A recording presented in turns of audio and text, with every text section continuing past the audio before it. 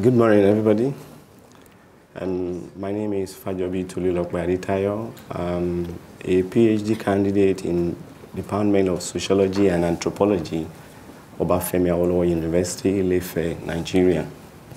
I want to appreciate the organizer for the opportunity to travel down here, and Mr. Henry has been communicating with me during the time of my coming down here. I really want to appreciate him also.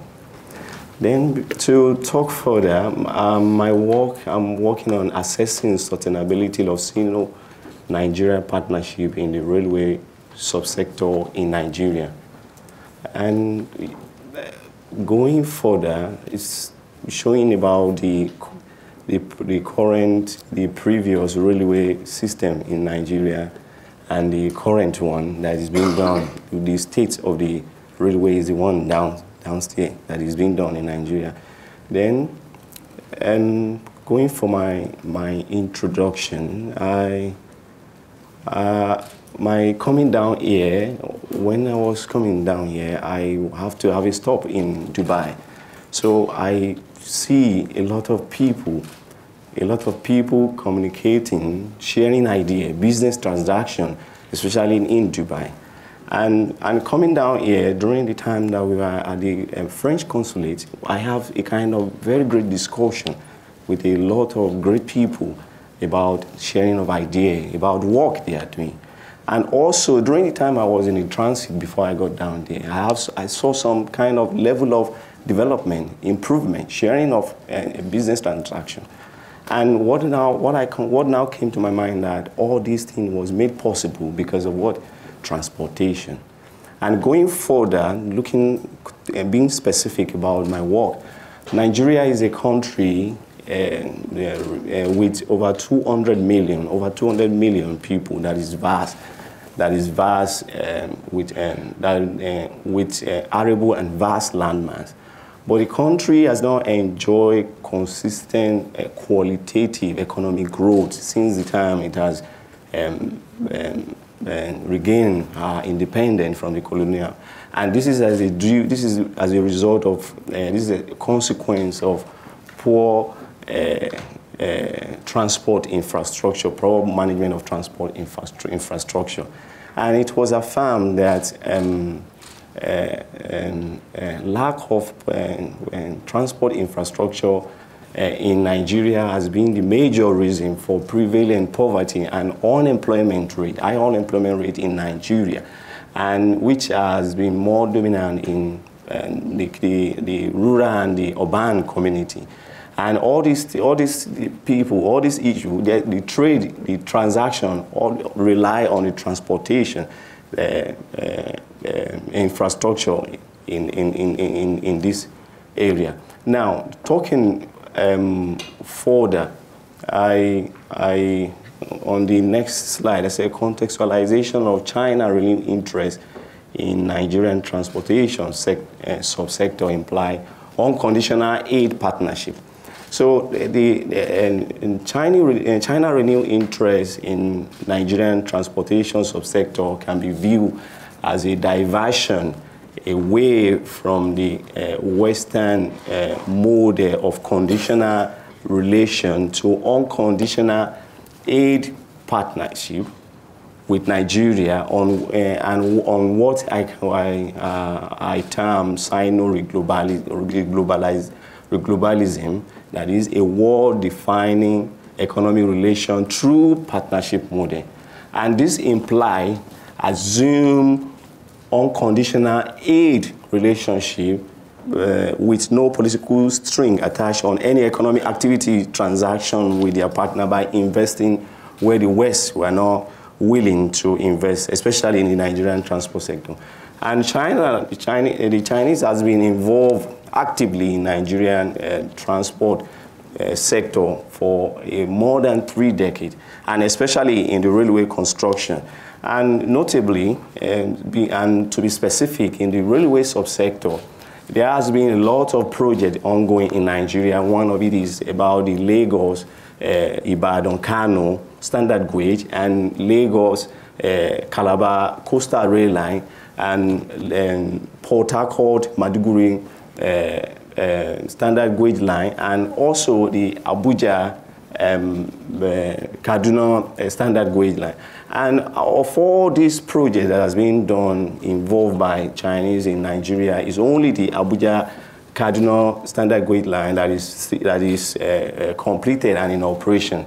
But the big project, which is the Lagos to Kano project, is still yet, because they have been on it for the past 3 years, which is have not been completed. It has still been on it, and there has been a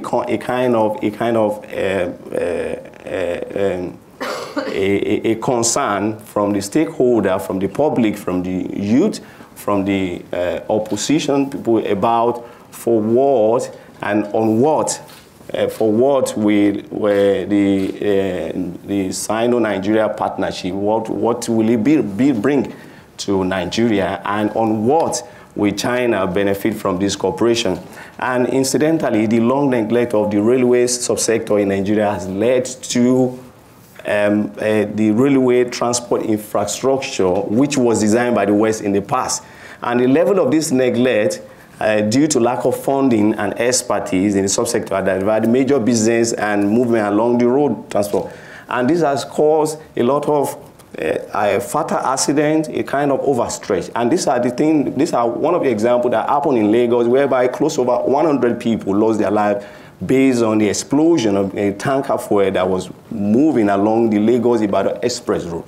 And as I was coming, I was looking at it from the news again, that there was an explosion in middle belt of Nigeria, which is the Benue state, whereby 44 people lost their life because the road were overstretched. And this now led the Nigerian government to clamor for investment and support from China to revive the moribund railway infrastructure in the country in order to ease the dependency on the road. And notably, the China Active South partnership embarked upon in 2000, which was designed through FOCAC, and that one is to support Africa and to boost the social and economic development of African states. Pledged about 60 billion to Africa. And most of all, that money was fulfilled in 2018, whereby Nigeria was one of the beneficiaries with $5 billion. Although a lot of criticism come with it that maybe Africa has sold they have sold African to the Chinese. But I can remember the South African president make a comment that no, it's just about the partnership.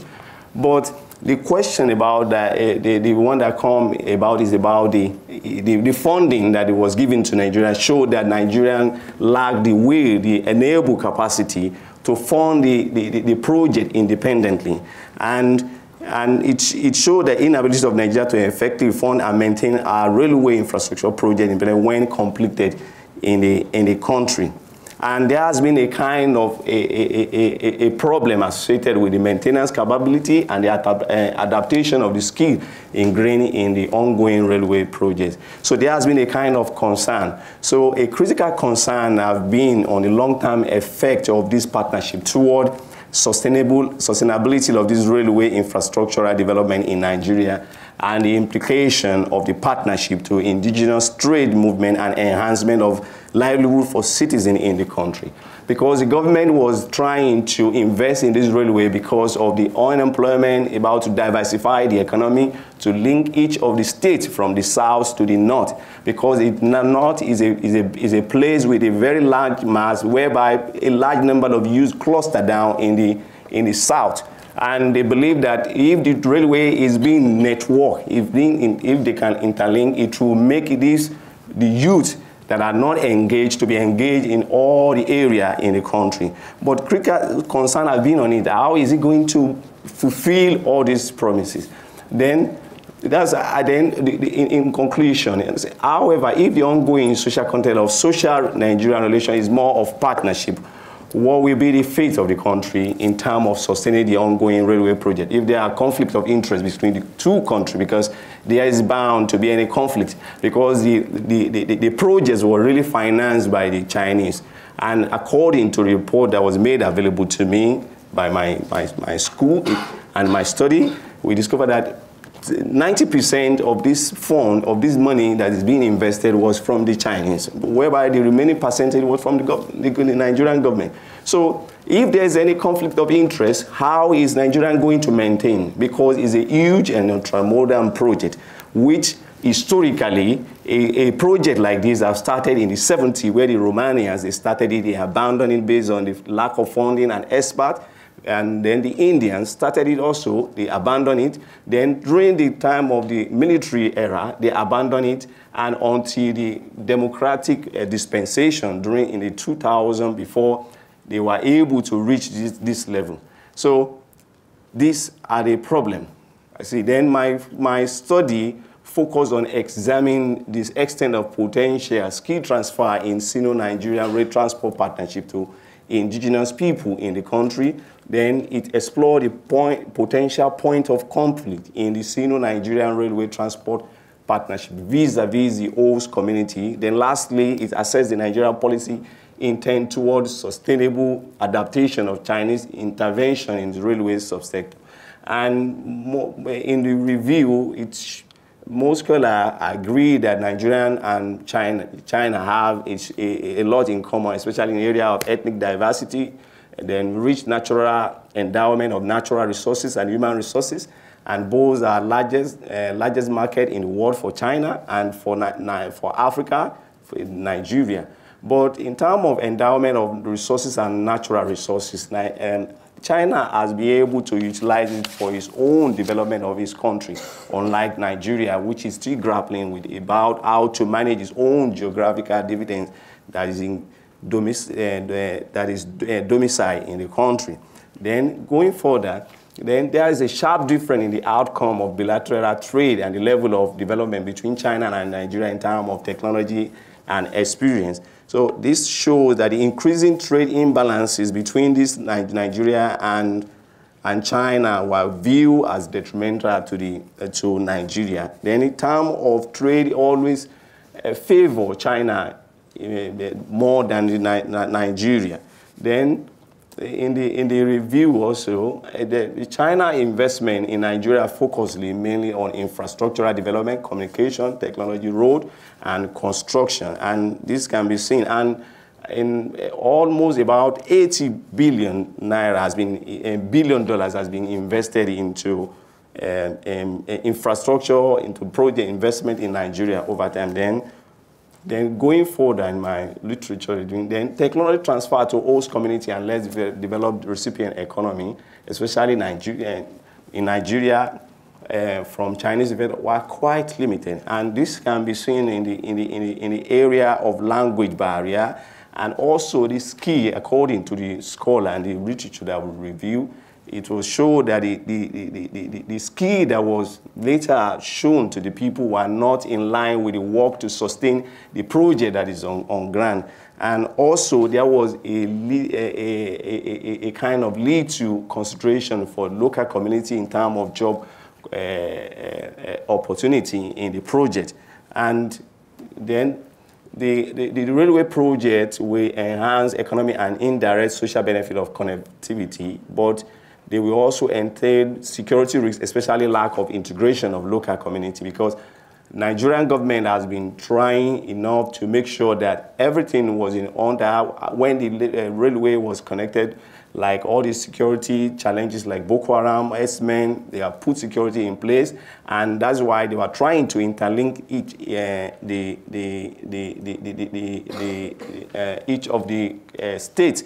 But it was affirmed from the literature that there may be a problem because the local community, if they are not actively integrated into the project, there is going to be. An example is the one in Kenya, whereby the Chinese constructed a project, a railway project there, whereby the local community was not given adequate consideration, and that caused a lot of security challenges in that area. Then the last one, that was a weak policy intent due to Nigerian government as the sole railway operator and owner supplying all rail infrastructure and service, because the Nigerian Railway Corporation is still the one in charge of the railway, and there's been a level of allegation against the corporation about effective management of the railway. So, but the Nigerian government are not putting more effort in developing the private sector in the country. Then going further, in order not to waste our time, the theory I used globalization and sustainable development theory and globalization theory. And the two, what I said that the one is talking about inclusive growth and indigenization must be considered to generate sustainable outcome. And then the globalization, then going further to my methodology, it was conducted in Lagos and Oyo State. And the two states are strategic because Lagos State is the commercial nerves of Nigeria, whereby Oyo State, Ibadan, is the transit point that link both the west and the north together. And the two are the area whereby the ongoing railway, Lagos, Ibadan, Kano, and the research instrument, the technique, and the data analysis that were used. And during my field of study, these are the existing narrow gauge, and those are the ongoing work that has been done in the border. This is the situation of the thing. And these are the local workshop that they have here in Ibadan and the train station there. Then most of the finding that was conducted from the Nigerian Railway official and the local community, they make to know that it's a very good idea for the standard gauge in the country because they see it as something that is going to open up the economy and linking all the other states. Then going further, they talk about the issue about the transfer of technology. They believe that there is a little difficulty of transferring the skill to the Nigerian local personnel. And then the other one was talking about that the labor practice of the Chinese was not well considered to the local people. And they see it like if they did not integrate them, how are they going to maintain, how are they going to participate in making sure they sustain this project. Then going further, they talk about the extent of problem, the challenges that point of conflict that may come there. And instead, in the West, there was no security threat in the North, in the West, but in the North, maybe because of the Boko Haram or the other. Then this one, they said most of our children, they were not given consideration, and they believe that since they are not being integrated, it may generate a lot of conflict in the community. Then concerning the policy intent, they talk about the National Assembly, that there is an act that's still empowering the Nigerian Railway Company that will not allow him to private partnership, indigenous partnership to really come on board the railway. Then the other finding. Then in conclusion, I will conclude that the Chinese intervention in African railway subsector in Nigeria is very timely. It's very good. It's a welcome idea, because this sector has been moribund for more than 3 decades, and effort by the successive government to revive this railway has not seen the light of the day as a result of underfunding, poor execution, misappropriation of funds in the subsector.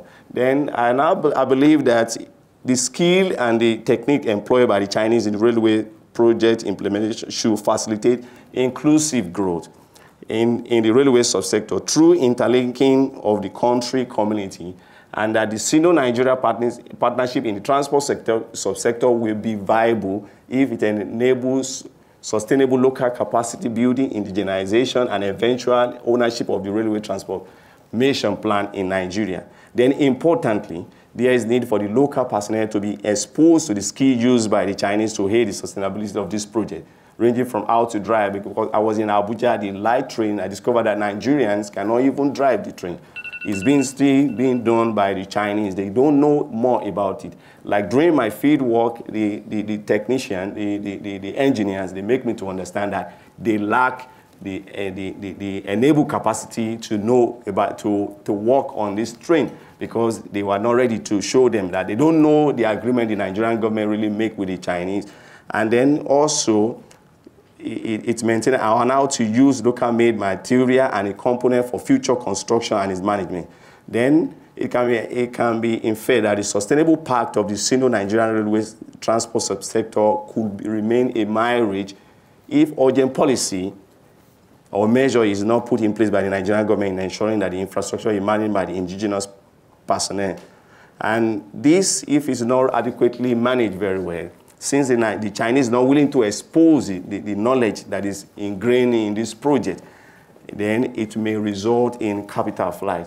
And going to my recommendation, I talk about this skill transfer to indigenous personnel by encouraging local mechanical production of material needed for such projects, because the Ajaokuta steel project in Nigeria is being just left there without even being consulted. Most of the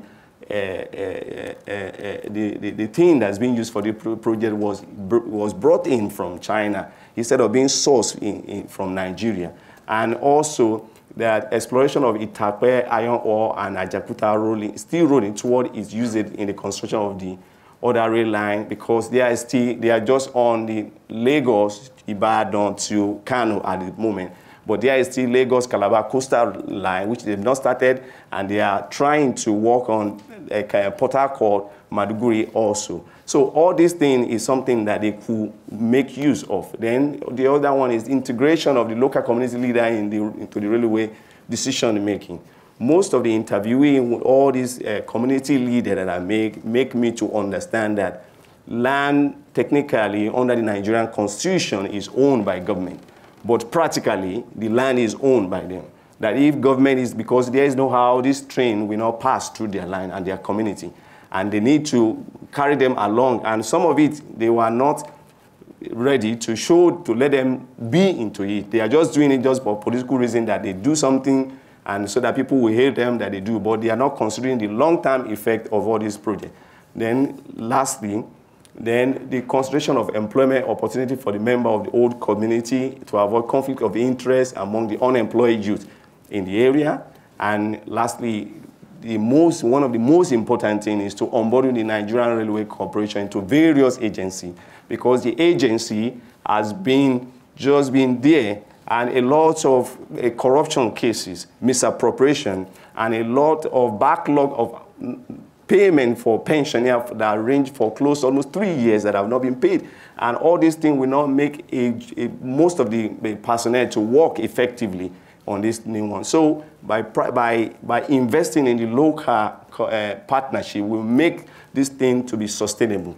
So thank you for listening.